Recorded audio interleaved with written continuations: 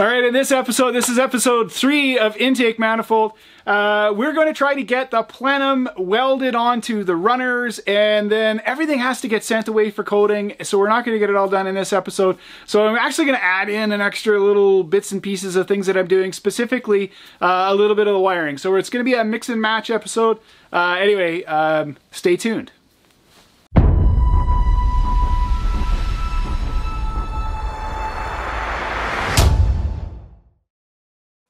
Oh, I'm sorry for taking so long to get this video out, folks, but it's not that I haven't been busy in the garage. I've just been so busy at work that I haven't really had time to sit down and get the videos put together. So whatever time I get in the garage is important for my mental health at this time, so we're doing what we can. So there's my little 3-inch DA, and we're just getting those edges where I've had to fill the gap between the two parts, getting those sanded out, and then I'm wet sanding the whole thing. There was a little ridge on the part line, really no big deal, just kind of knock those things off and get this part ready. It'll get cleared in the end, so I'd like to make sure that everything in here is done up as nice and as tidily as I can. And then we move on to getting the rest of this crazy manifold built. So when I got this piece CNC machined, getting the holes drilled and tapped seemed to be a fairly expensive part of the process. I really couldn't work out why. I was just running a tap into it, so I got my taps out. It's just 1/8 NPT taps going in there. There's 5 ports that do various vacuum signaling and other pieces that are needed into that intake manifold. So just a quick buzz there and get those done. And then we move on to the fuel rail. So this is the stock Volvo fuel rail, and I need an adapter to get the fuel into and out of this rail. So we sort of plugged away with that and then drilled up the holes for that particular adapter, exactly the size of the hole that I needed. And well, that didn't work. When I was drilling the holes to try to get this adapter, right, which needed that hole to fit in so I could get fuel in and out of the rail, I thought I was going to get away with it, but as you can see, I've gone right through the edge on one side. A pretty accurate hole, actually, and just nipped the side of the other side. Okay, so I've taken a perfectly good fuel rail and turned that into scrap. Yay me. But sitting in the back corner all along, I have fuel rail material. This is standard race car AN6 stuff. And I have the tap and I have the drill. So now we'll just, take that small disaster and turn it into an opportunity. We'll build the fuel rail. The only hard part is I lose the connection points, but many years ago with the fuel rail, I bought the CNC machined brackets that go with the fuel rail. It's just that the mount foot, of course, has to be pointing the wrong way. So I am going to have to cut them, turn it around the other way, and weld it back on.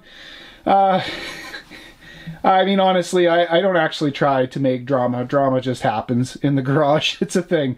Okay, so this is all just trying to get the rest of this manifold built. So stop talking and get back to work. okay, so the first step in making a fuel rail, not that I've made very many of them, but it's to get all the measurements right. So you've got to, I don't know. I mean, does it matter? There's enough movement in a fuel injector that you can probably be a little bit sloppy with this, but I'm retentive enough that that's not going to happen. So we're taking all the measurements from one end of the fuel rail. Okay, so then I'm just, are the spacings all the same? Yeah, they're the same. So then you just take all the measurements from one end, and I'm setting this all up so that I can go over to my surface plate with my height gauge and lay this all out in one go. So there we are. I've got it parallel then. I've got some, those are 2, 4, 6 blocks. So they're big machinist blocks. I've blued the whole thing. And if you've never used a height gauge, like trying to lay out a fuel rail is not really the hardest thing in the world to do. But boy, that particular set of tools just makes that a whole lot easier.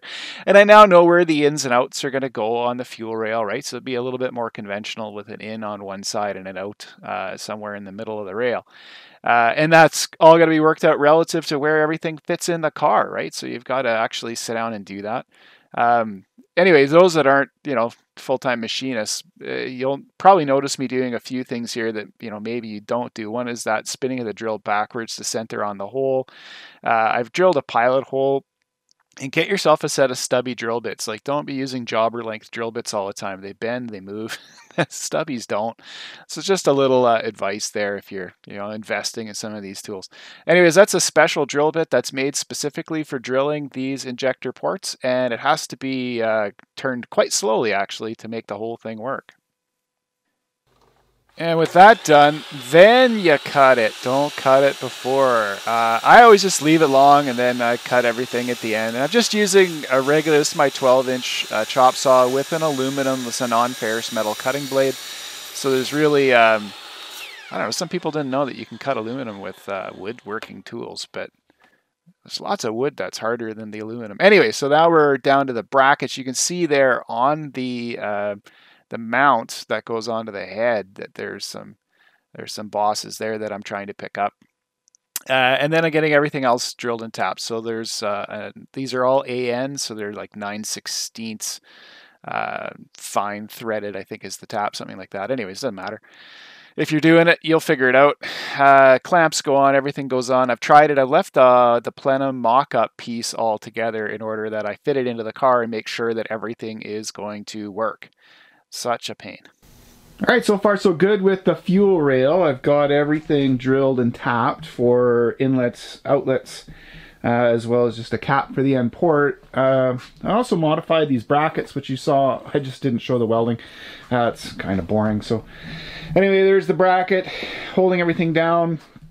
I just need to drill and tap the holes to join it in. And then, of course, we found a new little wrinkle in the plan, which is I've been fabricating everything this way, right? It's the easiest way to hold it.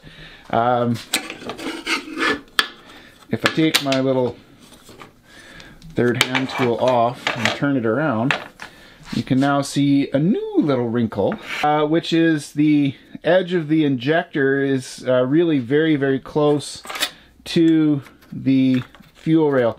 Like, I can get the fitting in, but it's kind of too tight. Now, I just put those injectors in the middle of the rail. What do I know? I guess that's not right or something. I'm just going to come in with the router and machine a little slot for each one of the injectors so that I can get that in real nicely. All right, with that figured out, we're going to get the runners welded on, and then we'll get all the plenum parts done. So, all right, let's keep going. All right, again with the woodworking tools. So I've just marked off the area there where I need to trim, and I've got a little trim router. I think it was a $30 thing, and it's got a plastic base, and it probably will kill me one day. But I've been using that particular little tool to trim aluminum for maybe a decade. I should probably invest in a higher quality tool, but there you go. Now, I need a big piece of C-channel here. I had some in stock, and I'm just going to be bolting the entire plenum down to try to keep everything flat when I go ahead to weld all of this stuff together. So I'm just cleaning and tidying it up, and there you can see we're now ready to go. Now the top of this, the manifold part with the injector bosses in it, it's just a cast piece, so it's a little rough. Now the casting's actually, I've welded this kind of casting before, and it welds pretty nicely, but there's no porosity in it. Volvo makes the casting. It's really high quality. So just going in and cleaning all this stuff up. You can't weld through the aluminum oxide, so it's a pain. So the cleaner you get it before you weld, the better off you are. So I'm just going to finish the little bit of port work there, make sure that's nice and neat and tidy. And then I've got to go and put a good big weld prep chamfer on the ends of those tubes in order that I can get this thing welded on. All right, so I actually lost a little bit of footage of the weld process itself, but here I'm going and trimming up the runners. I know the exact length I need from my mock-up, so back to the saw, hammering through those things, and they're like plus or minus a few thou when I got them done. I was impressed with that. Just a little block of wood. Be careful though, right? Anyway, now I'm going to put the chamfer on them. Again, there's more than one pass here. I'm just showing you one. All right, so while we're getting ready to roll here, there's one last little detail. So the thermostat housing that's in the car right now is sort of the standard one that comes with most of these things, and it kind of points out towards the runner. and I'm a little bit worried that the sensor, temperature sensor, is sitting kind of right where the runner wants to be, and there is another style, and the other style points basically straight up, puts the sensor in a much better place, and with the exception of it hitting the side here, the manifold hits the side, so I just have to trim a big fat boss off the side of the manifold. So I'm going to whip this part onto the engine right away while I'm welding, actually, and we're going to get it fitted up so everything works. Okay, so I missed the footage of me tacking this all together, and even when I was tacking, I could tell something was going wrong. It was so thick that the top of the plenum was not welding. I just could not get it welded. It was such a massive heat sink. Anyways, I did preheat, so you got the propane torch out. I've only got a 200 amp machine, and quite honestly, folks, I was defeated. It was not going to be the kind of quality that I needed, so I ended up having to take this into a shop and have a real welder do it for me, which is just terrible. 300 amp machine, what are you going to do? Anyway, so well, the weather's good. We ran out to the junkyard and got a wiring harness. Yeah, I'm not going to use this wiring harness, and I'm going to explain to you why later when I actually start covering the wiring of the car. But it's just a good practice to get an existing wiring harness, which I never did have for this particular project, and get everything mapped out, right? Like I'm just, I've got the computer open, I'm getting all the sensors, I'm getting all the wire gauges, I'm getting all the wire colors. I'm just building a database of what's going to be needed to get the engine side wiring harness done up for this car. So every little detail, including just, where does it go, laying it in, making sure I've got the right brackets, making sure things are going to lay out the way I need them. Some of the wiring is different between the car I took this wire from and how it's going to lay out in this particular car. So just getting it going, but hey, progress, all progress is good progress. Okay, so that's a wrap on that one. The intake manifold is now with the real welder. They've got a much bigger machine than I do, and they're going to be able to get that welded up. In fact, I've just got notice that it's done. So now it's gone off for ceramic coating. Again, every time I have to farm parts out in order to get them finished, I can just count. It's almost like it's going to be at least a month or a month and a half before I can get those parts back here and get them in. You have to get into the queue, and then your parts eventually get sent off and get done. Anyway, so that's it for now.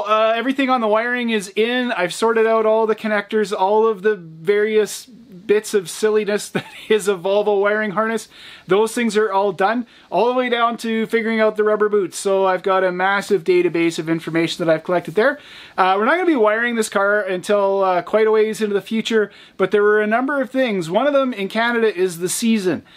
So while the junkyards are still open and while the temperature is still not diabolically cold, we tend to get things done. So I might shift this out of phase from where you might do it, but then your weather might be a whole lot nicer than mine.